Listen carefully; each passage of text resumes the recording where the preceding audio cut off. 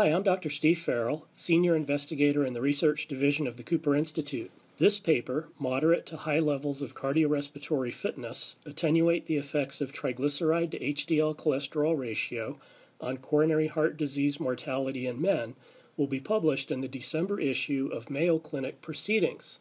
So first, a little overview. We all know that LDL cholesterol is atherogenic, and that the lower the LDL cholesterol level, the better. However, there are many different types of LDL, and some of these subtypes are not nearly as atherogenic as others. So we often talk about LDL particle size for determining risk of developing cardiovascular disease. So in this slide, we just have a very simplistic view showing that LDL size exists on a continuum. On the left-hand side of the slide, we see the highly atherogenic, small, dense LDL particles, and on the right-hand side, the more innocuous, large, buoyant, or fluffy LDL particles, which again are much less atherogenic.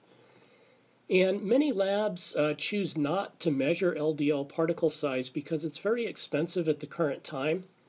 But about 20 years ago or so, we found that the ratio between fasting triglyceride level and HDL cholesterol level provides a pretty good proxy for LDL particle size, in that the higher the triglyceride to HDL ratio, the more likely we are to have the more small and dense atherogenic LDL particle size.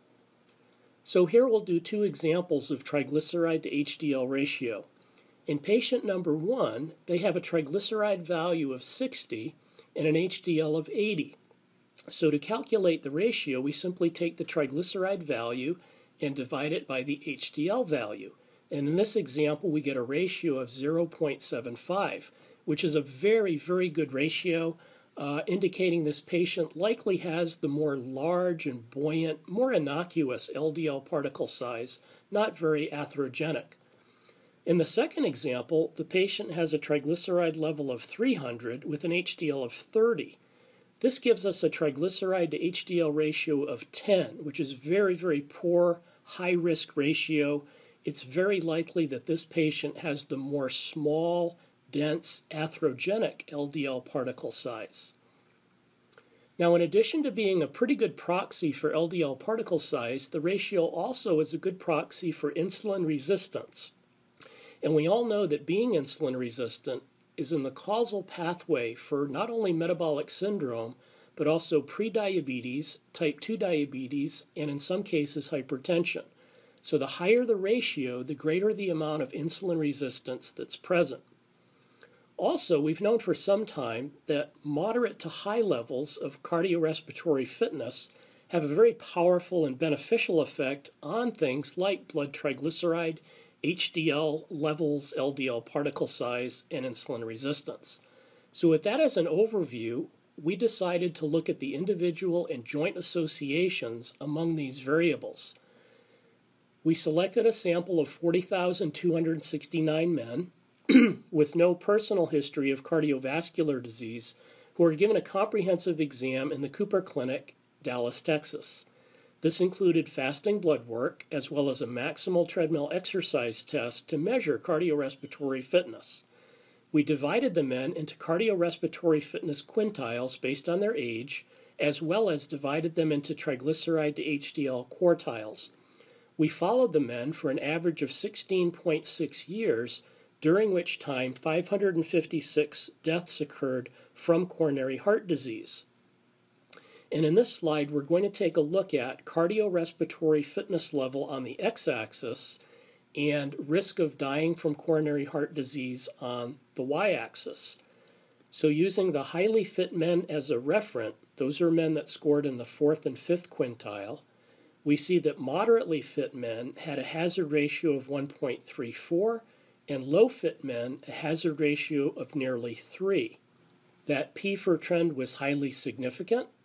We did a similar analysis now for triglyceride to HDL ratio. We divided the men up into quartiles. So reading from left to right, using men in the first quartile as the referent, we see a correspondingly higher rate of mortality as triglyceride to HDL ratio quartile increased.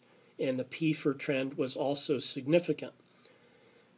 Those results so far are not terribly surprising. The novel thing about this study is we decided to look at the joint associations among all of these variables. So on the x-axis in this slide, we have the triglyceride to HDL ratio, and then on the y-axis, we have the adjusted risk of dying from coronary heart disease. So the more favorable ratios are on the left, and the more risky ratios are on the right.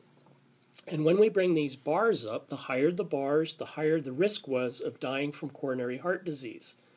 So using highly fit men with a low triglyceride to HDL ratio as a referent, we see that moderately fit men and low fit men had higher risk of dying from coronary heart disease, despite the fact that they had a really good-looking triglyceride to HDL ratio. We're going to see the same trend in the remaining three quartiles of triglyceride to HDL ratio. The highest fit men in each quartile have the lowest risk of dying, moderately fit men a somewhat higher risk of dying, and low fit men the highest risk of dying from coronary heart disease. And in each case, the P for trend within each triglyceride to HDL ratio category was highly significant. So in conclusion, a few things. First of all, just to reinforce that the triglyceride to HDL ratio is a proxy not only for LDL particle size, but also for insulin resistance. It's very easy to calculate. In this study, we were able to show that both cardiorespiratory fitness and the triglyceride to HDL ratio were each significantly and independently predictive of coronary heart disease mortality in a large group of apparently healthy men.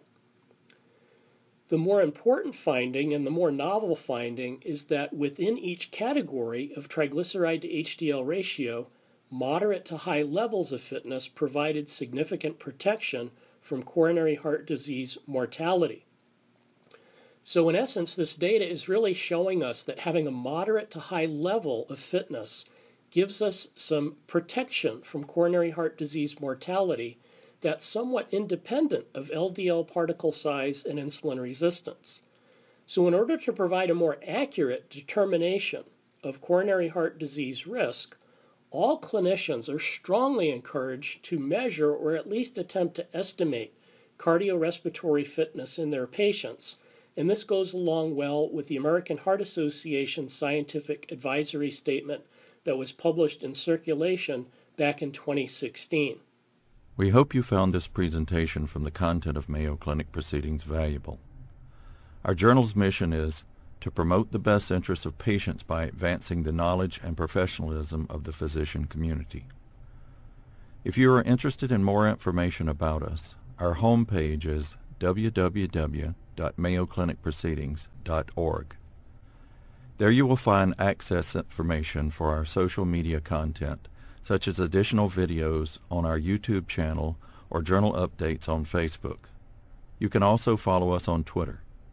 More information about healthcare at Mayo Clinic is available at www.mayoclinic.org. This video content is copyrighted by Mayo Foundation for Medical Education and Research.